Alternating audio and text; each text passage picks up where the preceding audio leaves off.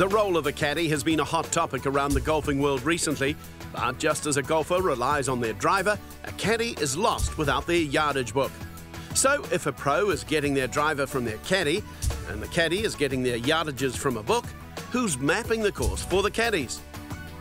Well, that job falls to Graeme Heinrich, an Australian who's been making professional golf tick for 20 years. Since 1990 on the European Tour, I've been creating yardage books or course guides for the players and the caddies, both in yards and in metres. And it's really the caddy's job being taken care of for them, so they don't have to come and spend a full day on the course and map it out.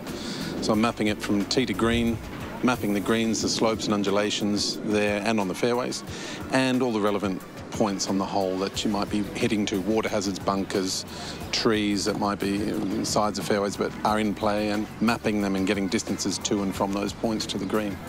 I'm here on a Thursday beforehand, so Thursday, Friday, Saturday I'm mapping the course and marking the course. Sunday's a drawing day generally, and then Monday's printing, cutting and collation and selling, Monday and Tuesday, and then by Tuesday night I'm finished. How do you measure? Using lasers. In the last 10 years, they've become commonplace on tour, and I think the first laser I bought was $3,000 US, but now they're down to $300 or $400 US, and they're pretty good actually up against the theodolite. They're generally within a yard.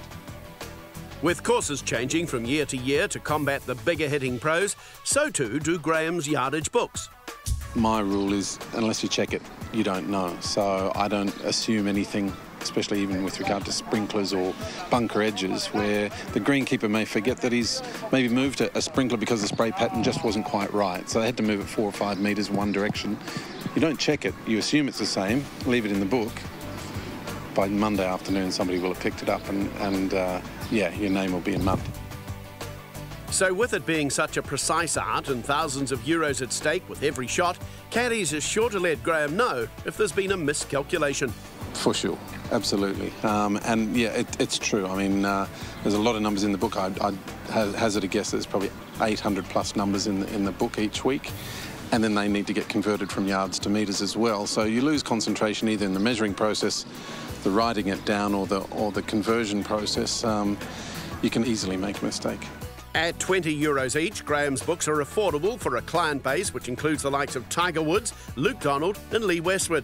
But it's their caddies that find the books invaluable. If they've caddied for less than 20 years, they've never had to map a course in Europe, or in 25, 27 years in America. So I'd say 95% of the caddies have never measured a course in life. So it's very difficult to assess probably the value of something unless you've done it yourself in any business.